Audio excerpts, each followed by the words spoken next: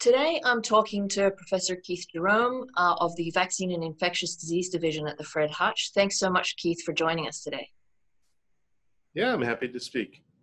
Now, I know that you've been involved a lot in the testing efforts that have been going on, and there have been a number of stories about you in the press.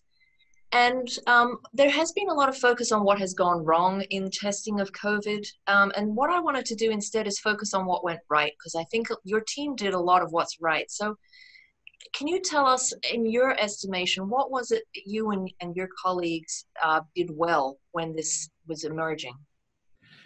Well, I think we really made one really big decision that was right, and that was we were following this in late December and early January like everybody else, but about the middle of January, we just had a talk and basically decided that, look, I will tell you the truth, I didn't think that this was going to come to the United States. I didn't think this was going to turn into a global pandemic. I didn't think any of that was going to happen. I was completely wrong on that. But where I was right was to say, even though I believe all that, we need to start getting ready just in case. And so we started doing all the groundwork you need to do to develop a diagnostic test. We designed primers and probes for a PCR. We thought about what the workflow would look like. We started to get some materials that we could use to see if everything worked right. And we basically started. And of course, every day after that, there was never any news that said we were doing something silly. But I really did tell the team, I said, early on, I said, this is probably going to be a waste of money. It's probably going to be a waste of our time, but we have to do it anyway. And in retrospect, it turned out to be the right thing. Yeah, for sure. So you have progressively ramped up the number of tests that you're able to do. So how many are you at now? Well, we're doing on a busy day about 3,000 for clinical purposes and really every day. And it seems that the limitation for that is just the healthcare system and the availability of swabs and people in the protective gear to take them and all those things that you're reading about in the paper. So we could do more. What we're doing with sort of, what I would call our excess capacity is we're partnering with people who are doing research studies, for example, on questions like, does chloroquine work? And if it does, is it better to give that early in therapy versus later? I hope we can be involved in some of the vaccine trials as those move forward. So all this capacity is going to good use.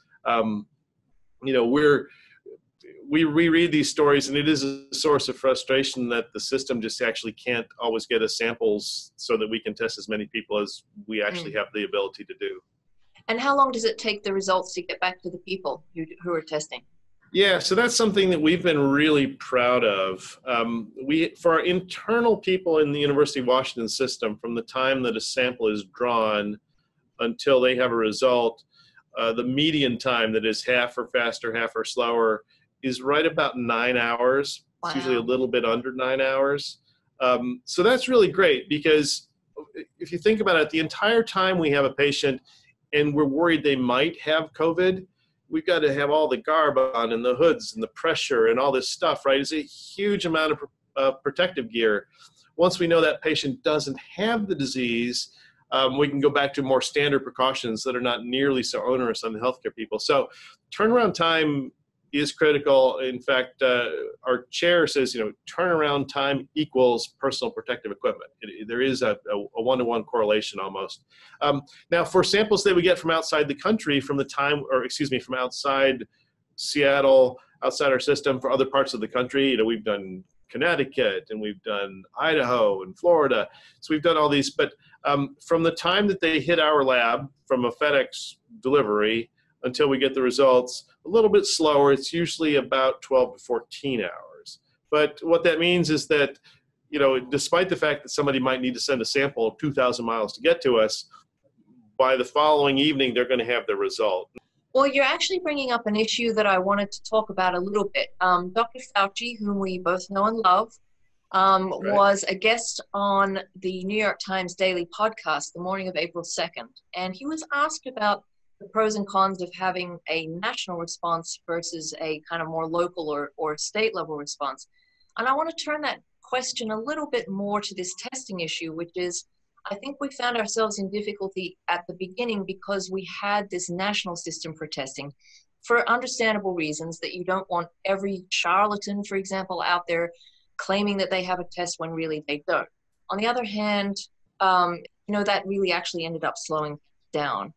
So what do you hope the system looks like after this pandemic has settled down and we can reorganize the system? Well, one of the big lessons, in my opinion, that the public needs to understand, that policymakers need to understand, is that when you look at who can actually do lots and lots and lots of tests in this country, who can do thousands, who can do tens of thousands of tests, it's not CDC, it's not the state labs. The people who can do lots of tests are academic medical centers like ours. They're big laboratory companies like LabCorp and Quest, and these are the providers who day in and day out are doing test after test that you never think about. This is part of routine care. People who aren't in this field, people tend to think about the CDC and the state labs as these behemoths who can do everything. They can do an incredible variety of things, but they exist to do surveillance, to make sure that something's not sneaking into the country. Oh, suddenly we find there's a new disease. They're great at finding that. But once you have to do thousands of tests, they're not built for that. But we have labs that are, and I think where we were slow at the beginning was in not tapping into that expertise. Do you have any sense of ways in which you're operating by having learned what you've learned from HIV? Well, we've certainly taken a lot of lessons from the experience of modeling HIV and the phases of infection, how the virus has a huge peak early on and then sort of falls to a different level, and thinking about what that means, both how high the load, what that means to how a person is going to do with an infection, whether it's HIV or COVID, understanding how that is involved with the likelihood of transmission. So those things are all a lot of lessons.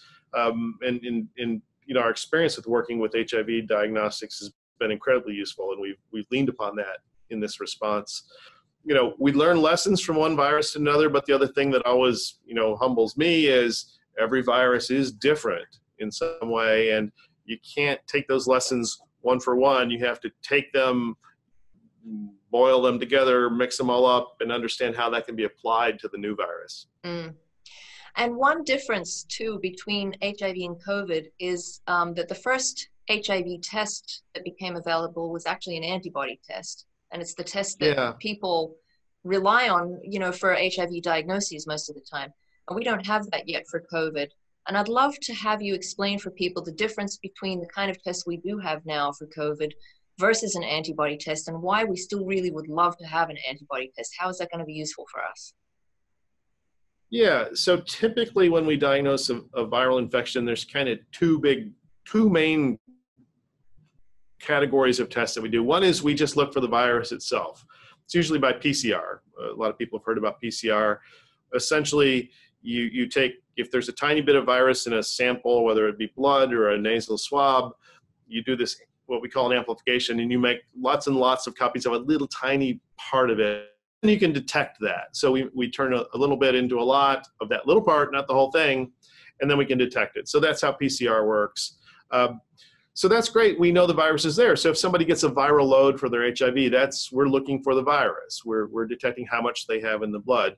And typically when someone gets a nasal swab for COVID, we're looking for actually the virus being in their nose, okay? We're actually worried about the virus being in their lungs, but it also is in the nose so that we can detect it and make the diagnosis. In this case, those were as technology has progressed, those are actually the easier tests to bring on fast now. So I was telling you about January, we realized we have to get going on this. It's relatively easy for us to make a PCR test. So in a matter of weeks, we had a test that was ready to go, we could trust. The other kind of tests you talk about are these antibody tests. And the idea there is you're not looking for the virus, you're looking for the body's reaction to the virus. Remember, the body wants to fight these viruses off, and the body makes antibodies to fight against the virus. And long before we knew how to do PCR, we knew how to detect those viruses. This is actually kind of an old technology, actually, but they work really well together because you can look for the virus now, but the antibodies hang around even after the virus has been cleared for the sorts of viruses that we get rid of, right? You know, we don't clear HIV, but we clear some of these other ones. And so even if the virus is gone, you can say, oh, well, you had it. You know, we can't find the virus now, but we know your body is telling us you had it and you fought it off. Now, where we're going to get over the next months, and as we go into summer, is hopefully we're going to be on the far side of the peak of this. There'll probably still be new infections. We'll probably still be dealing with this to some degree. But the question is going to be more, well, did I have it? Was that, you know, that little cough, I had that runny nose, you know, was that COVID? And if so, does that mean I'm not susceptible anymore? I'm immune to it, right? And so we need to have those antibody tests available now. So they're fulfilling a different purpose there than they were for HIV, because we know, you know, the antibodies to HIV aren't going to prevent you from getting it. You already have it. It's not going to clear it. So it helped us know yes or no there was infection. But for COVID, it might say, wow, you must have had a really mild case. Good for you. Hopefully, you don't have to worry about it for a while. Now, that's a hopefully, because we don't know the answer to that yet. My laboratory, together with others, is working on that. If you have those antibodies, are you safe? Are you not? Are there certain antibodies that tell us more than others? A lot of questions there, but that's the goal. Is maybe we can tell people, yeah, you can go back to work. You can, you know, work in your restaurant, or, you know, work in the grocery store and not have to worry about, you know, everybody who comes through. These sorts of things. Try to get, you know, the country and our cities maybe back on our feet again. Boy, that sounds like a great day to look forward to. Hope we can do it. Yeah, really. Keith, I want to thank you so much for the time you've taken to explain all these testing issues with us today. Thanks so much, and stay safe. Okay, you too, Rowena. Thank you.